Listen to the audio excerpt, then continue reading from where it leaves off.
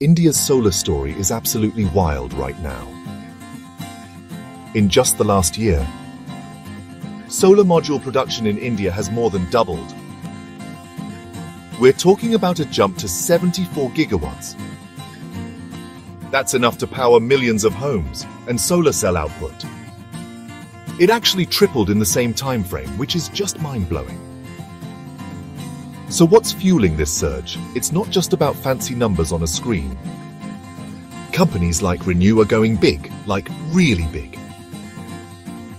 With massive new facilities popping up across the country. These aren't your average rooftops with a few panels. Sprawling factories. Thousands of jobs. Billions of dollars in investments. But here's the kicker, this isn't happening by accident.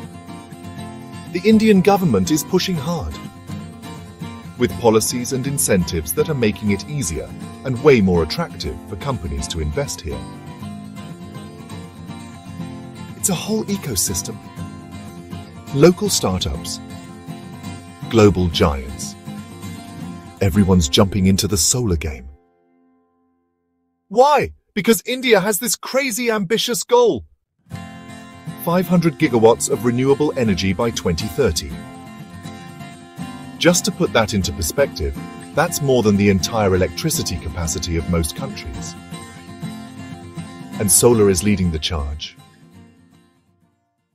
Now let's get real for a second. Making solar panels isn't just about shiny tech. Jobs for local communities. Cleaner air. A shot at real energy independence. Every new gigawatt brings us closer to a future where the lights stay on, the air stays clean, and the planet breathes a little easier. But there's also a race against time. If India can keep up this momentum, doubling and even tripling output like this, the global energy game could shift. Other countries are watching, and honestly, some are scrambling to catch up. So next time you see those blue solar panels glinting in the sun, remember, behind every panel is a story of innovation, investment, and massive ambition. And right now, India's writing one of the most exciting chapters in the world. If you're as amped about this as I am, hit that follow for more real stories about how the world is changing, one watt at a time.